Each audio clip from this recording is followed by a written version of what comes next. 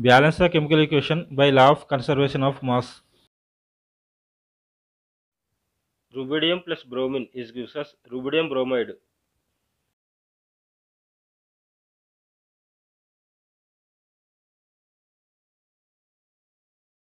In this equation, the reactants are rubidium and bromine, and the product is rubidium bromide. If you look at this equation, the equation is not balanced. In the reactants side, there are one rubidium atom and two bromine atoms present. On the product side, there are one rubidium atom and one bromine atom present. The number of atoms are not balanced on both sides. To balance the chemical equation, we need to make use of coefficients.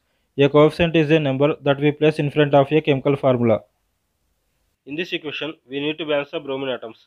To do this, we need to put a coefficient of 2 in front of RbBr.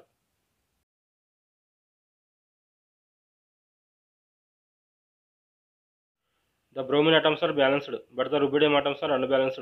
To balance that, we need to put a coefficient of 2 in front of Rb.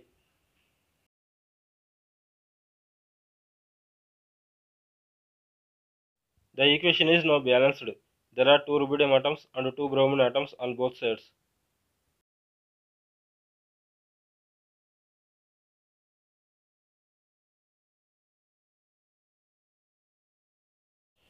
If you like this video, please subscribe my channel and press on the bell icon.